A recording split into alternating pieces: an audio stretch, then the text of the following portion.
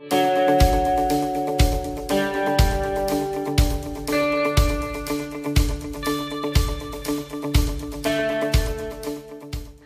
all know that cats meow and dogs bark. But do you know what penguins sound like?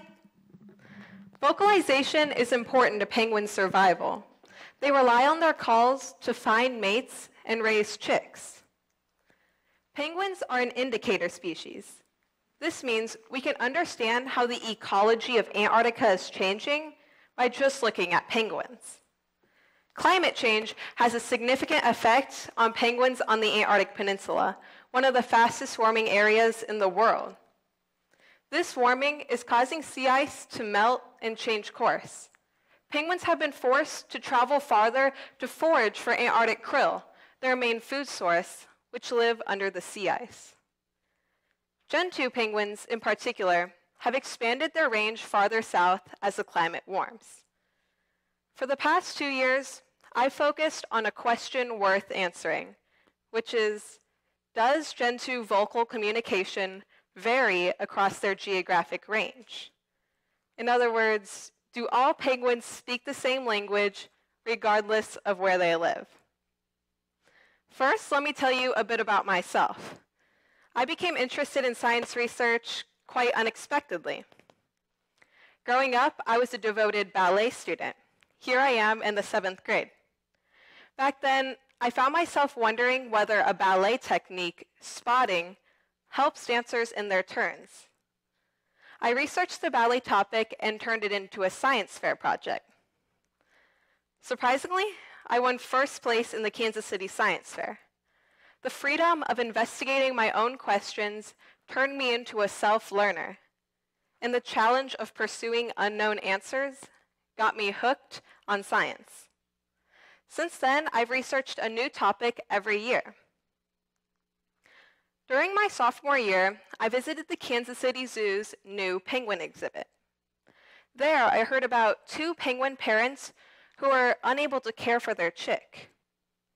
It was suspected that the parents were having difficulty communicating with each other. I was intrigued. How could 2 penguins of the same species be unable to understand one another? I tried reading up on the subject, but found very little. Apparently, while many people study songbirds, the vocalizations of non-songbird species, such as penguins, go unsung. I became captivated by the connection between Gentoo penguins' expanding habitat in Antarctica and their vocalizations. I wondered whether understanding climate change could start with a single bird. Essentially, my guiding question was, do Gentoo penguins develop different dialects?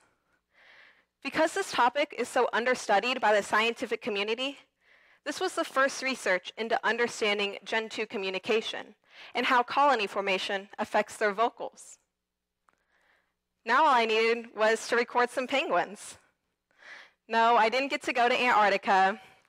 I headed back to the Kansas City Zoo, where I got in contact with an Antarctic scientist, Maureen Lynch, who later became my mentor. Maureen agreed to collect and send to me raw field recordings of penguin calls from her upcoming trip to Antarctica. These recordings were collected passively by leaving a microphone in the middle of a colony of penguins and recording their natural calls. Maureen sent me these raw field recordings from 9 colonies, as pictured. These colonies span a distance of 260 miles on the Antarctic Peninsula. I separated them into 3 different regions based on geographic location. And now that I had the recordings from across Antarctica in my possession, I found that the field recordings sounded a bit hectic.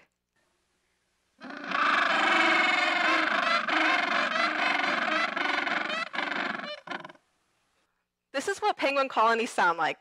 All the penguins calling at once. It seems impossible to distinguish a single call. It's like trying to pick out a single voice in any high school lunchroom. I needed the clips to be of single calls so I could easily compare them.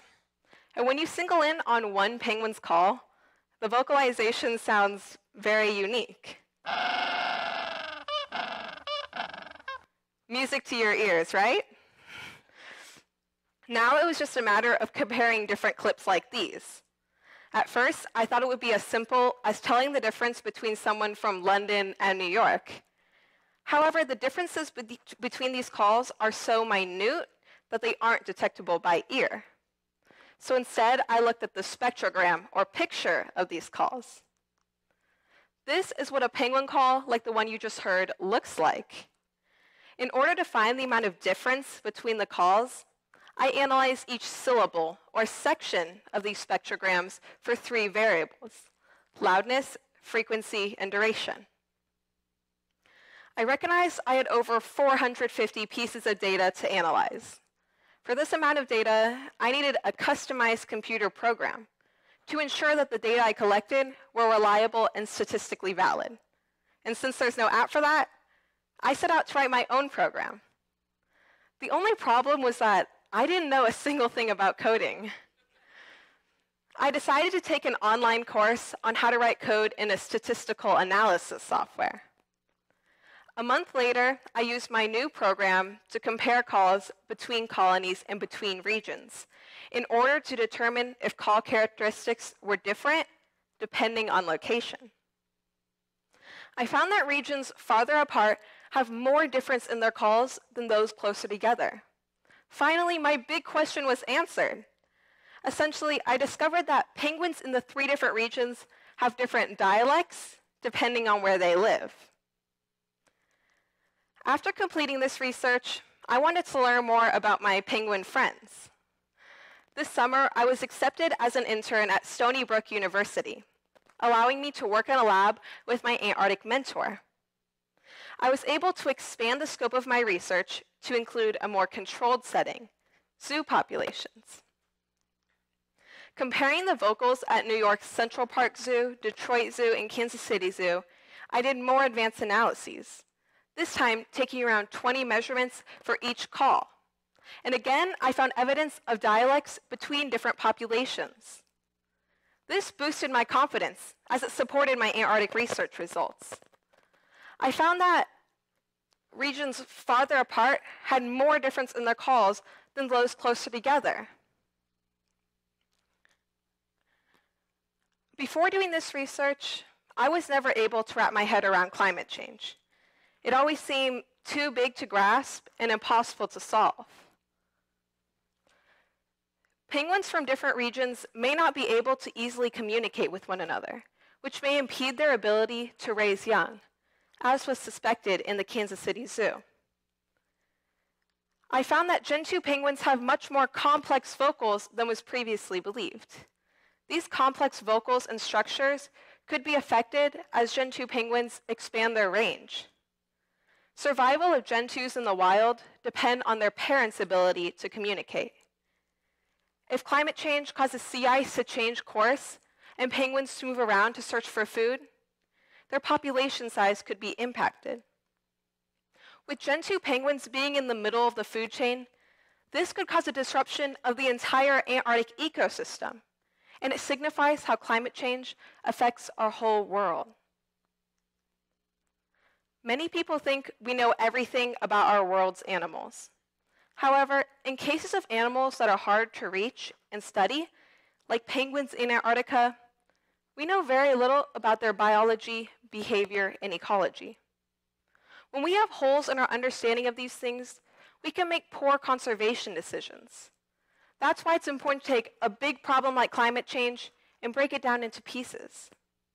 If each researcher just took one piece of the puzzle, we could truly make progress in conservation and stop or reverse climate change, allowing these unseen and unheard impacts to have a voice and become known. If climate change can affect penguins' habitats, imagine what other impacts it has that we won't hear until it's too late. Now, I know climate change is a serious topic, but when you're working with penguins, there's always something to smile about. So now, so that you can all say you know how to speak penguin, let's learn how to make penguin calls together. First, let's listen to that clip from earlier. Now everyone take a break from sitting. Assume the penguin stance. Flap your flippers, point your beak in the air, and follow my lead.